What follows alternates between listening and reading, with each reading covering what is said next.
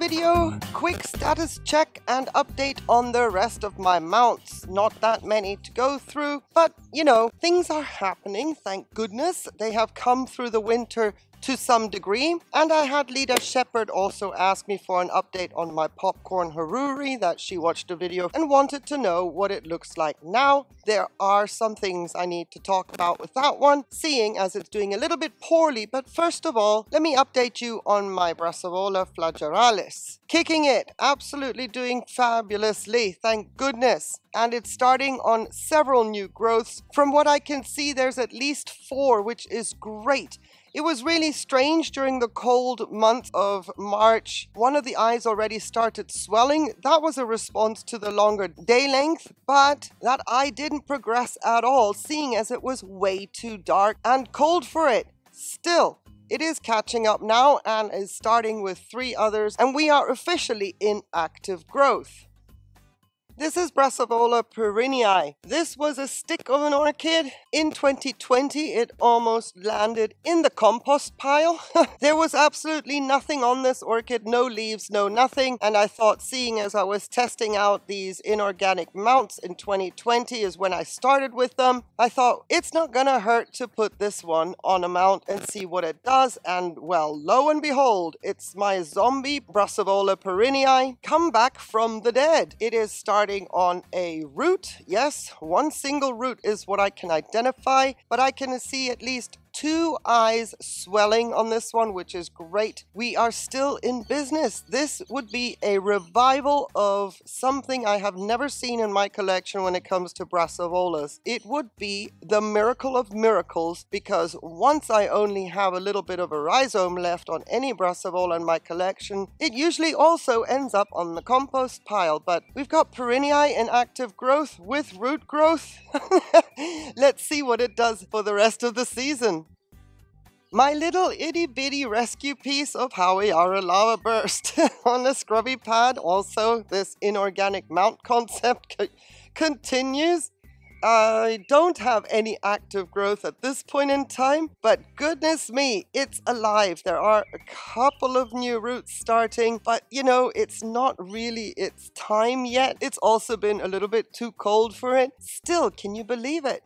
I still have Hawaiiara lava burst, and well, as you can judge by the size of the mount, I am thinking positively that we will be seeing a little bit more foliage and growths on this one, seeing as, yeah, look at the size of the mount.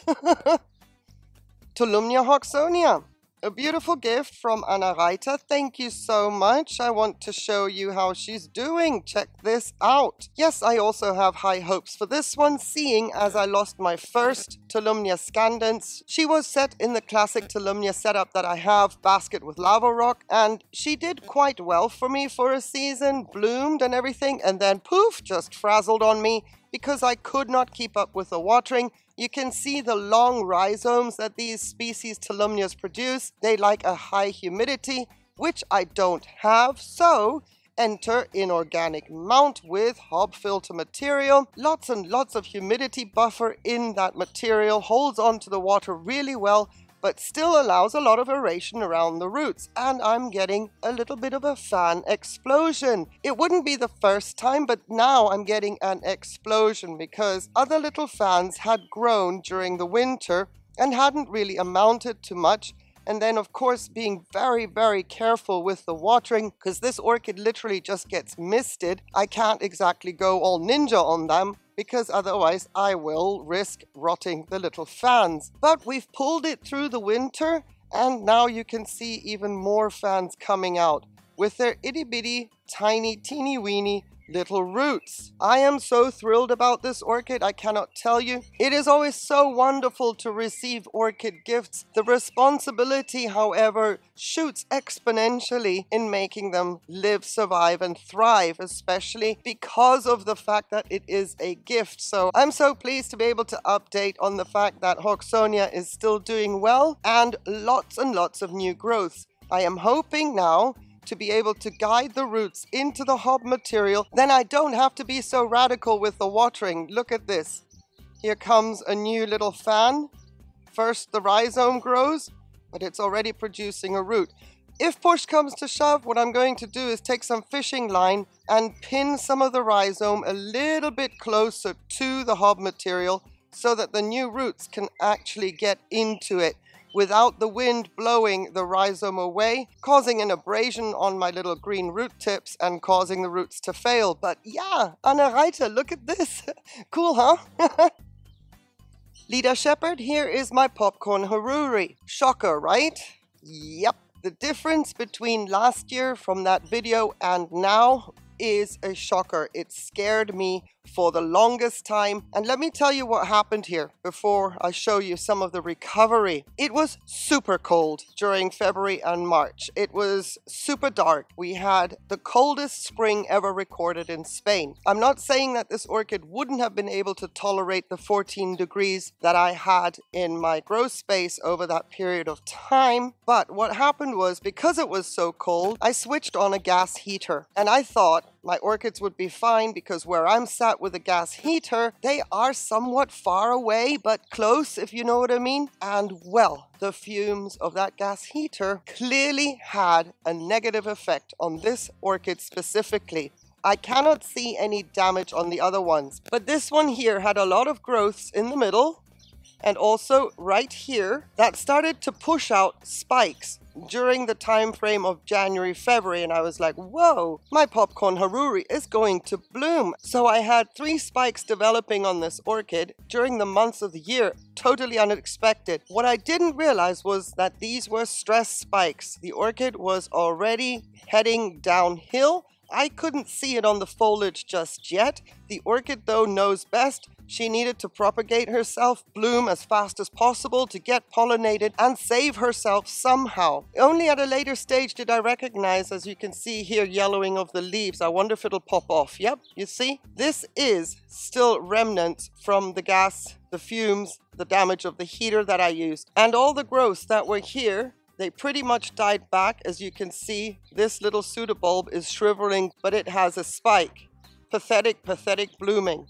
Still, I thought, well, that's it for my popcorn haruri. There's nothing I can do about it. My circumstances are such I couldn't do anything about it. Once the poison was in the plant, so to speak, the stomata opening at night, and that is, of course, when I was using a gas heater, well, the damage is done. How much more is she going to decline? She's starting on some new growths. I just saw one this morning right here. That's great. So happy to see that. She's got a new growth that didn't fail right here. Oh, I'm relieved to see that. She is trying to grow some roots on that little growth. Not sure if that's going to make it, but she has 2 growths right underneath here. There's one that's maturing, at least it's trying, struggling a little bit, but a brand new growth that is a little bit fresher and looks a bit better. Yep, that one is my future hope for at least this piece, because the orchid split apart when I took her out of the pot. So, we are on a knife's edge with this one, and one could now say I shouldn't have let her bloom, but I wanted to see curiosity. I wanted to see what blooms would look like if they were to come out at a time and because of stress, and you can see that actually there is really nothing to see here. That little growth is gonna go. I can cut it away. So, note to self, you can freeze your butt off, protect your orchids for the winter of 22 and 23. The gas heater was a pricey investment, and risking the health of the orchids was then not part of the equation anymore. Once I realized what was happening here and I started to understand the dynamic, even me lowering the orchid lower so that she's not as high as she would have hung normally, it was just too late. And then, having seen the repercussions of this orchid, I was not using the gas heater anymore. I preferred to be cold so that my orchids would survive. The things we do. So this is how they're hanging at the moment at the edge of the hedge. They're getting intermittent rain. They are in bright, bright shade. I'm taking advantage of the reflection of the white facade so that they don't burn into a crisp. But soon enough, they will be moving into my south-facing covered portico where they will continue to have bright shade and not be exposed to direct sun. I hope that this update was of interest. Thank you for asking about the popcorn haruri, Lida Shepard. I appreciate your interest. And Anna Reiter, I hope that you are pleased with the results so far of the Tolumnia hawkinsonia. Thank you so much for your time, for being here, for watching my video. I so appreciate it. Have yourselves a beautiful day. On one condition, please, that you stay safe. Take care. Bye.